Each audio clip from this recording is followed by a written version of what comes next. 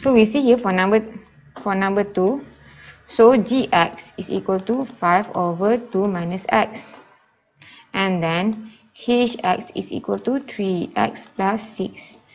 So find a, g, 12. So we see here gx is equal to 5 over 2 minus x. If we change x to 12, so everything else with x we change to 12.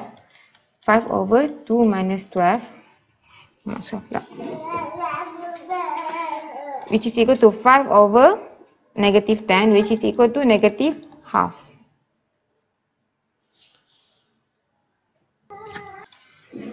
Okay, so we see here, so B, G negative inverse 4. So to find this, we need to get G negative inverse X first. So to get negative inverse, we see here, equal to Y, and then find X. So we take the function equal, and then make it equal to Y, find X. So Gx is equal to 5 over 2 minus X. So 5 over 2 minus, 2 minus x is equal to y. So we can make it 5 over y is equal to 2 minus x. So set to side. So x is equal to 2 minus 5 over y.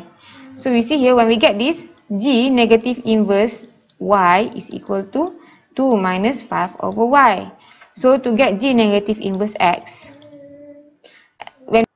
g negative inverse x is equal to 2 minus 5 over x. Alright.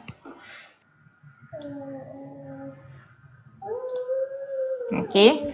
So we see here, we get g negative inverse x. So g negative inverse x is equal to 3 is equal to 2 minus 5 over x. So g negative inverse 4 is equal to 2 minus 5 over 4, which is equal to 3 over 4.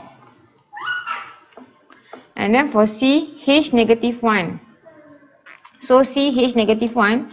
So hx is equal to 3x plus 6. Oh my god. Okay, plus 6. So h negative 1 is equal to 3 negative 1 plus 6, which is negative 3 plus 6, which is equal to 3. So you see here, to get, so the h inverse 9. So we have to find h negative inverse x first. So equal, we take everything, we take function h equal to y and then find x. So hx is equal to 3x plus 6. So equal to y. Then when we find x, so 3x is equal to y minus 6. X is equal to y minus 6 over 3. Now the function is hx, right? So h inverse y is equal to y minus 6 over 3, so which is h negative inverse x is equal to x minus 6 over 3. So we change x, this one we need to change to x as well. So we get h negative inverse x.